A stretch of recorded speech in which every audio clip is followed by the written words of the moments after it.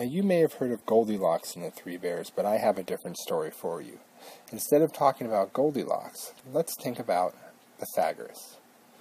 Because Pythagoras didn't really worry about three bears.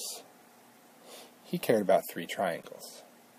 Because we know Pythagorean theorem as our way to deal with sides in a right triangle.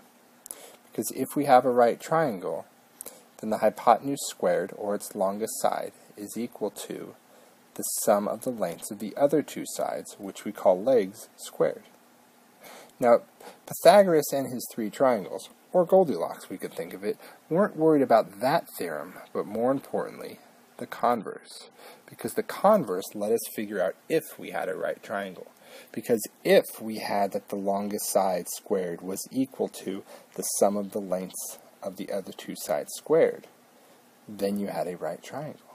So Pythagoras went walking through the woods and came across a cottage. And inside that cottage was three triangles. And he walked up to the first triangle and he looked at that triangle and noticed its longest side was greater than the sum of the lengths of the other two sides squared. And because it was greater than, it reminded him of an angle that's bigger than 90.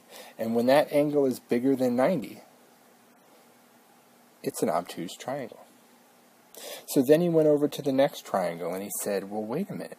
The longest side now is less than. The longest side squared is less than the sum of the lengths of the other two sides squared. And when I have an angle that's less than, well, that means I have an acute triangle because there's an acute angle. And then he went over to the third triangle. And in that third triangle, he noticed that the longest side squared was equal to the sum of the lengths of the other two sides squared.